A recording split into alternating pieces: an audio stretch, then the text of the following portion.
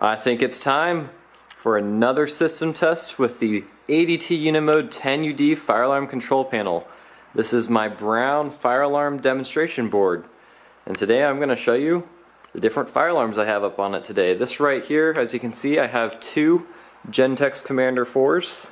This one right here is a strobe only, set on 15 candela, and then on the far right we have a horn strobe that's also set on a 15 candela strobe.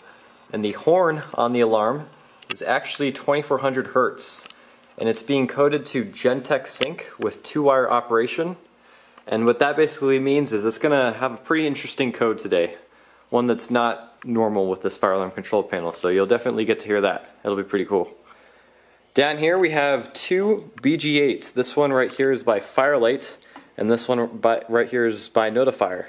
And as you can see, one is red and one is silver. I think that's kind of an interesting setup I have here. And then also, one of them has the fire letter, or the fire symbol, above the I, and the other has the fire symbol above the letter F, which is, one of them's older and one of them's newer. This one's the newer version. But regardless, they're both pretty much the same, just different color and different brand.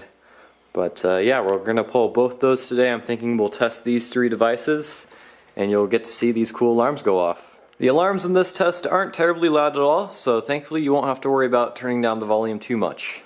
And without further ado, I think we're going to start off with my fire drill key switch, which sounds like exactly what it is. And we're going to go ahead and test it. So put the key in. It's right now in normal, and we're going to go ahead and turn the key to test. And that'll set everything off. And when the fire drill is over, I'll turn it back to normal, and that'll stop everything.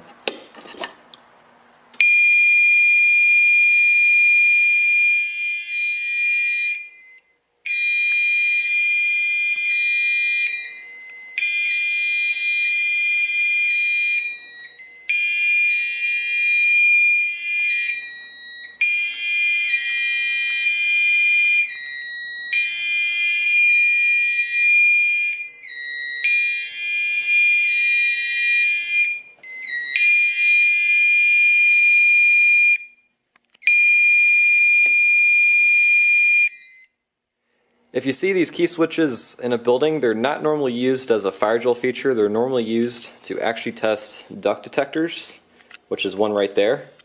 But on this demonstration board I have it wired using the fire drill feature. Alright, which one of these pull stations should we pull next? I'm thinking we'll do the silver one. Alright. And you just pull it down and the whole thing comes down. It's actually really cool. In 3, 2, 1.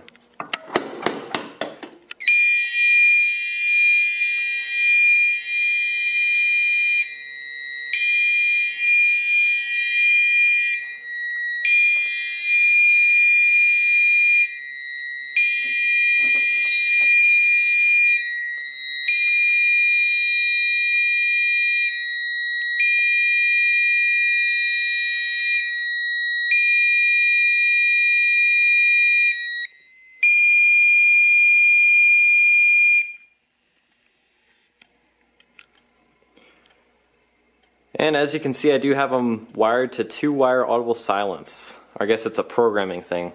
But yeah, since they're both Gentex, I'm able to set them to sync mute, which is a feature on the fire alarm control panel, which allows the strobes to continue flashing even when I silence the alarms. Same thing but in red. In 3, 2, 1.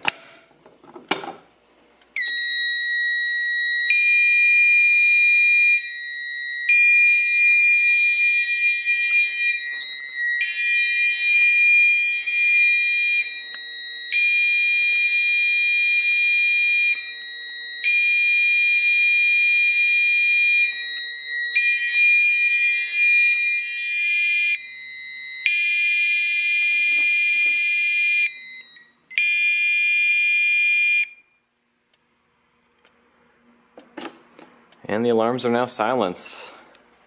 Let's go ahead and reset the pull stations, shall we? This one is the Notifier pull station, so it actually takes a Notifier key. And Notifier and Fire-Lite are both owned by Honeywell, so you would think that, the Fire-Lite key works on Notifier products and the Notifier key works on Fire-Lite products, but they actually don't work with each other. You have to have either a Fire-Lite key or a Notifier key. So there they are. As you can see, one has an N on it, stands for Notifier. The other key has an I on it, which is kind of the trademark for a Fire-Lite. Or I guess that's an I. I really don't know what that is. Alright, and we'll go ahead and reset the main fire alarm control panel, which will stop the strobes and hopefully clear all the alarms and troubles, which it looks like it's now cleared. And I guess that's going to be the system test for today. Thank you for watching, everyone. Definitely rate, comment, and subscribe. Go check out some of the other videos I have, and have a great day.